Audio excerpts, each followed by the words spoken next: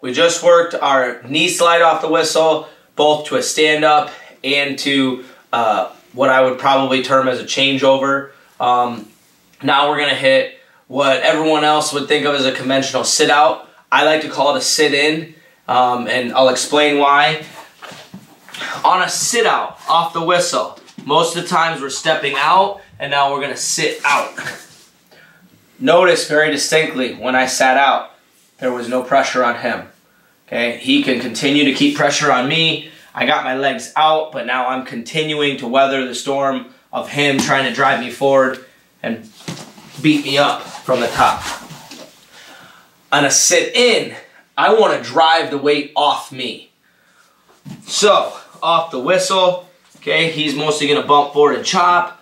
I'm immediately going to sit, hold on, I'm going to sit over that foot, just like we did on the knee slide. I'm going to sit over that foot, and as soon as I can dig that tread of my shoe into the mat, I'm going to drive back into him, right there, okay? Could be considered a changeover, could call it a sit-out. I like to call it a sit-in. So, whistle start, my opponent covers me, okay? He gives me 3 taps right away. Coming in now, from here, as soon as my leg came up, I'm going to drive into him. I'm going to drive back into him, and I'm going to change all the way to my far hip.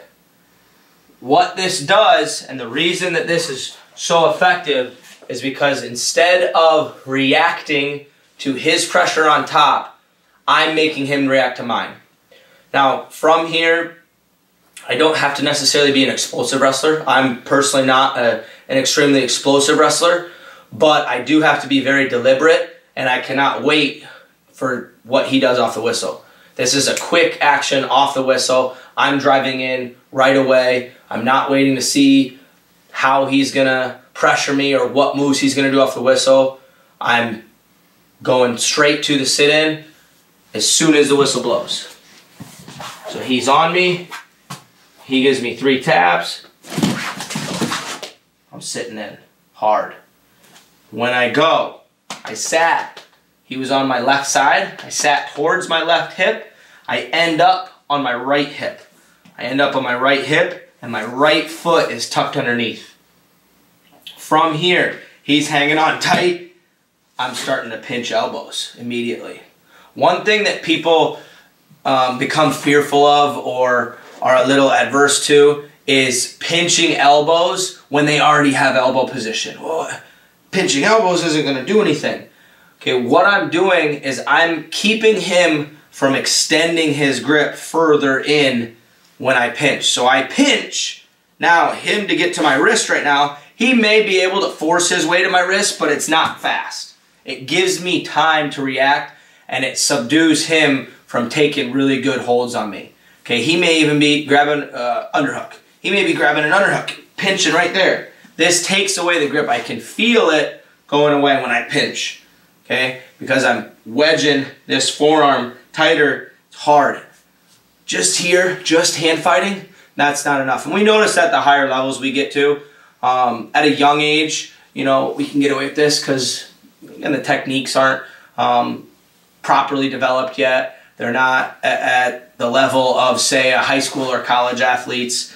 Or in here, he's grabbing a hold of me tight. I'm grabbing back a hold of him. I don't need hands. Right here, he can feel this. What I'm using is my lat muscle, my back muscle. Okay? I'm pinching, and then I'm thinking about my elbows driving into my ribs. Right here, tight.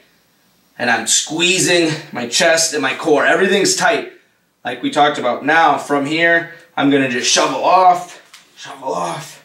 Elbows stay in. Now I'm going to slide my hips away. And I'm going to drive my right at the base of my neck and my shoulders into him. Now I'm out. Okay? I'm simply cutting through as he's driving into me. Cutting through. Re-attacking. Going again. We'll go from the front position. Okay? Right here. Whistle blows. I immediately am shifting my weight into my opponent. Shifting my weight into him. Notice him move. Okay, notice him move, shifting my weight in. Now I'm gonna drive, using that outside foot, I'm gonna drive straight in. My foot, watch, this is where a lot of people make a mistake, is they wanna do this, because they learn to sit out. Pressure just let off of him.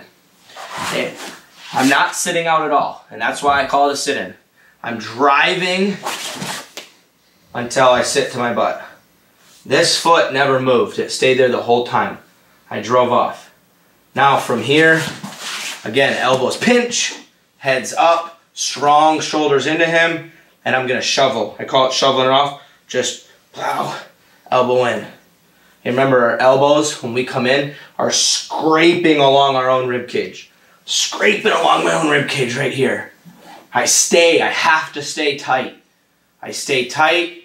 Now, he's leaning this way, so as he drives in, I may shift. Notice my shoulder. See how high his shoulder is? My shoulder's below. Very, very hard for him to combat this.